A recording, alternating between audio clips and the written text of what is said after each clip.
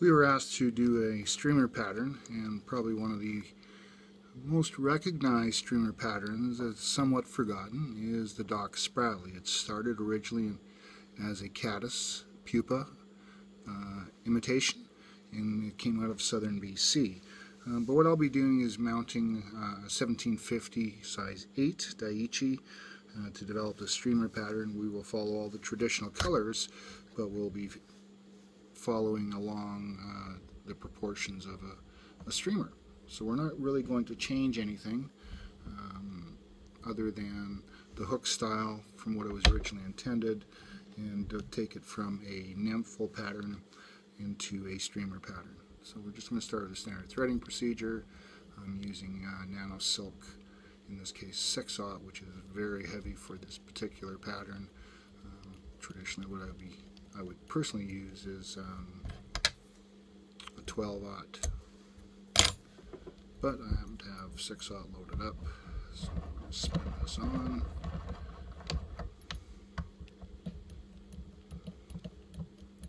And right at the bend of the hook, which starts about there, which is usually somewhere between the point and the barb,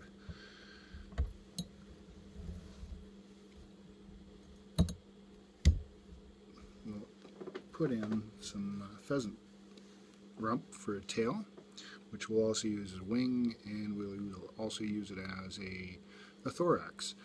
This rump has a lot of blue in it, so it's a very mature bird, probably 5+ years. More difficult to get than need to be, but the blue rumps are really desirable, especially for this pattern.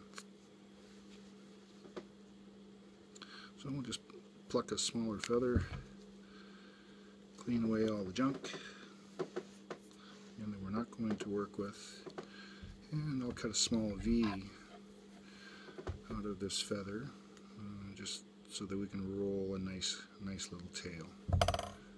So the V's out, and we'll probably use about this much material here.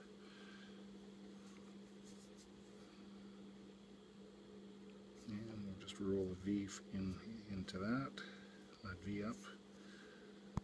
And traditionally a tail is about a hook gap length on a streamer. And we'll just a couple of turns, and we'll snip off the body or the stem near the end of the body length. We'll do that just so that we can start building up some underbody. Now, primary body will be made from Angora wool, black Angora wool. It's another one of the products that seems to have fallen by the wayside in most fly tying, and in fly shops you seldom see it, so you pretty much nowadays have to order it online. So I'm going to bring my thread up to the front here, and I will tie in my wool. Again, this will help develop a thicker underbody as we progress along the fly here. And for a rib, generally we use silver wire.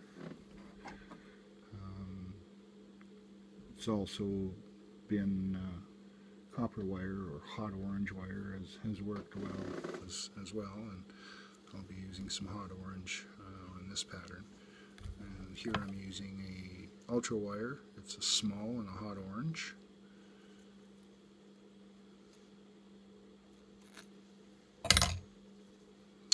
And it's more to secure the Angora. Angora wool, in the situation that I have, it's Angora rabbit and not goat.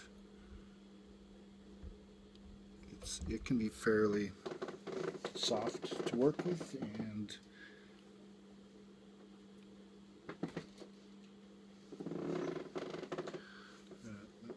the trout's tooth will actually tear it fairly easily.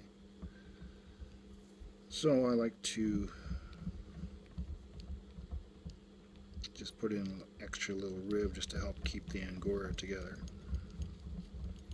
So I'll just bring it up to where the wing is going to start, and we'll just start wrapping the Angora.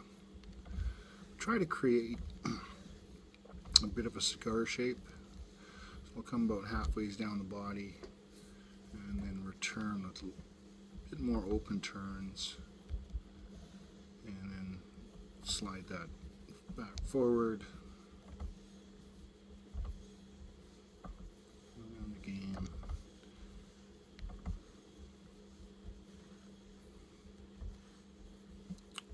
Whatever works for you to help you develop that bit of a cigar shape taper to the fly. Whatever works best for you. So I've just tied off with 3 turns in front on the material, and tie off 2 turns to lock it.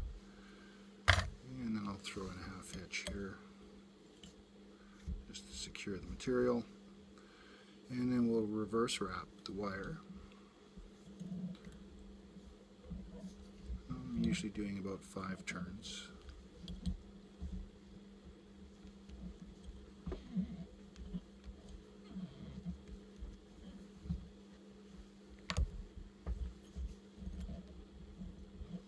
Secure the wire.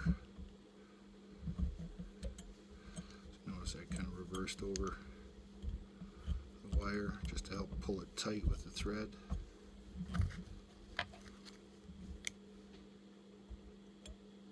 Use the back of the scissor to cut the wire. You can also just wiggle it off if you choose. The wing, I'll generally use 2 rump feathers, but larger ones near the back of the rump.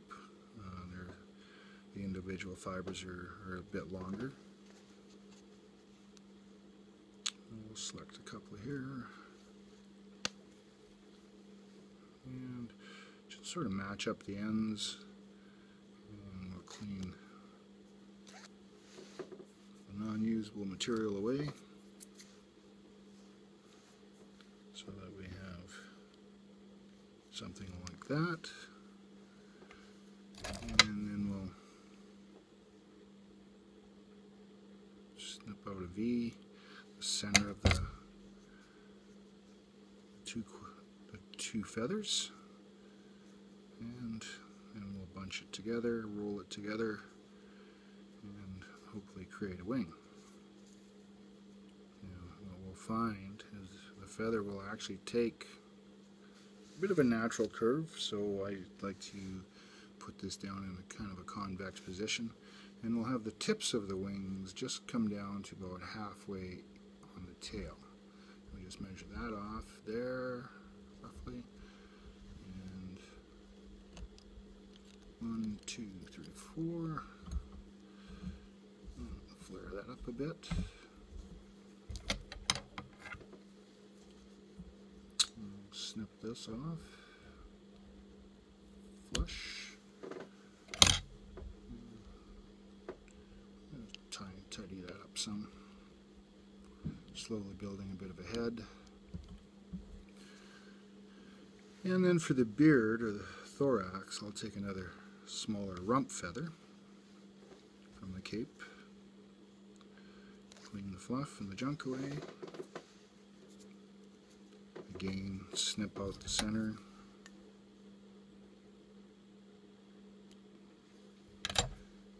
And draw this into a clump as well. With a bit of a roll, find the natural curve. In this case, we want the curve to go in a concave shape or position, and we'll position the pheasant rump underneath where the barbs are just barely touching the point in this particular pattern.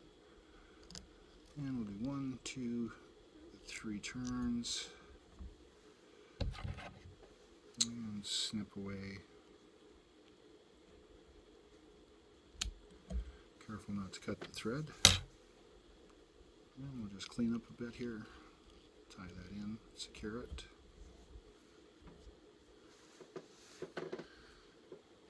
So the next thing that we add are jungle cock feathers for eyes, and as you can see, this jungle cock here has some fairly dark nails. There's a few splits, but there's some premium quality nails in this. There's an older jungle cock you can notice here between the two of them, although I've picked through this one. There's a lot of split nails, and the nails themselves are not quite as dark or amber looking as the ones on this particular cape.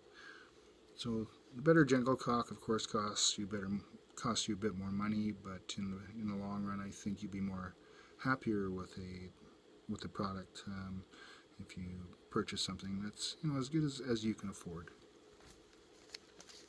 So I'm going to pull two eyes here, roughly from the same area of the cape, and they don't have to be overly large. This is a fairly small pattern. Now I tie this pattern from a size 6 to a size 10 in a 4x long shank, or even a 3x. And we'll just lay the two junglecock eyes in place. Kind of position them, keep them sort of centered. 3 wraps there, and just adjust them if you're required. I like to keep the eyes as level to the what would be a lateral line down the center of the body on the real minnow. Just keep everything in line, and then just trim off the excess of the junglecock, and we'll clean up a bit here. Develop a little bit of a base for a head.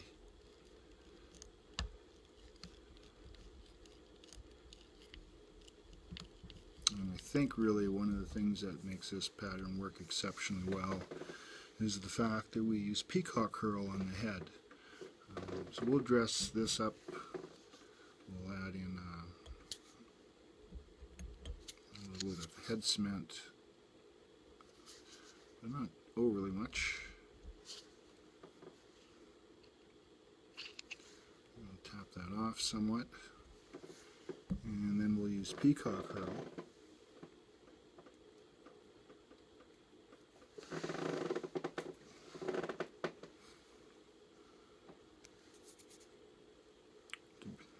For our head.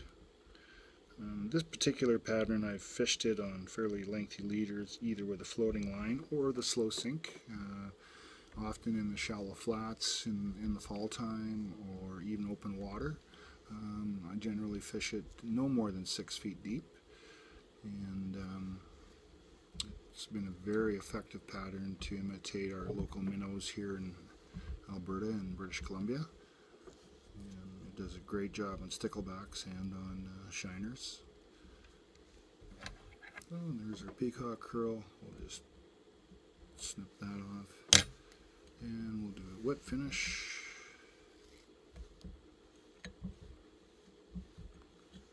Three-knot wet finish, and the second one.